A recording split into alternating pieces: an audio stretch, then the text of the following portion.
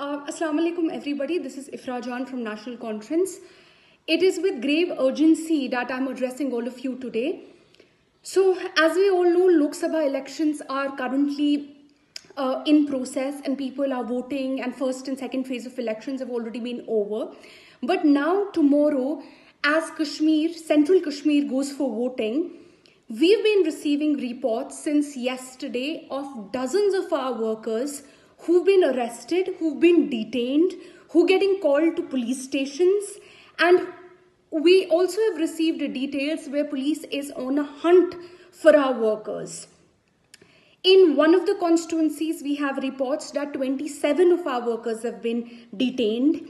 We have more names of the workers I can read. We have more names of the workers that I can read.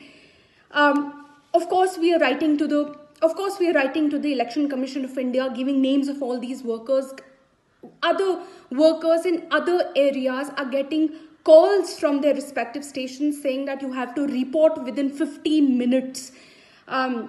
Some areas in Khanmu, for example, in Khanmu area, the workers are getting calls and they're getting told that if you are an election agent, polling agent, you have to report to the station within 15 minutes.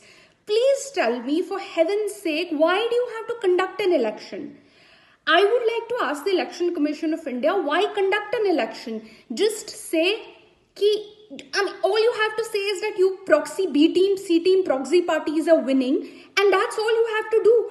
If you are not allowing one political party to work, if you're en masse detaining, arresting workers of political party, if you're scaring everybody, if you're causing panic in voters and workers only of one opposition political party, why do you have to conduct an election? Just say we decided not to conduct an election and we've decided the proxy parties of the BJP are winning. It's an absolute shame for those who are doing it. It's an absolute shame for the administration. It's an absolute shame on the part of the BJP government that says that they are committed to free and fair election. It's an absolute shame on the part of ECI because we've been constantly tagging the ECI and it's not doing anything. It's an absolute shame